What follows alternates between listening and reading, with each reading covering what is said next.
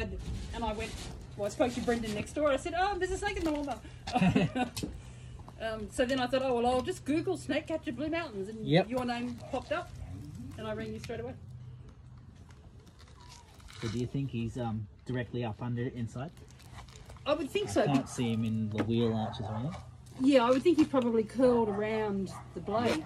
So It can't come on, it's battery operated and the battery's not in it, so Yep. you're quite safe in terms of the lawnmower. There he is. Yep, he's up inside there. Beautiful. Alright, let's get him out of there. Really cold up there.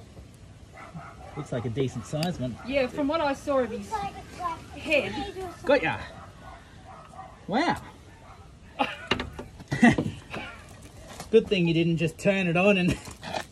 Well, it would have been not very nice for him. No! Jeez.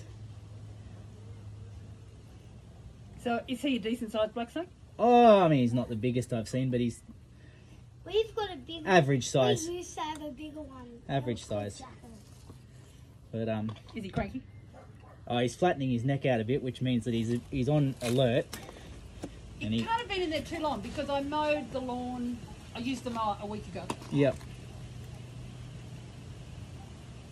So usually black snakes are pretty placid, but I mean, obviously, when you grab them by the tail, they don't particularly appreciate it.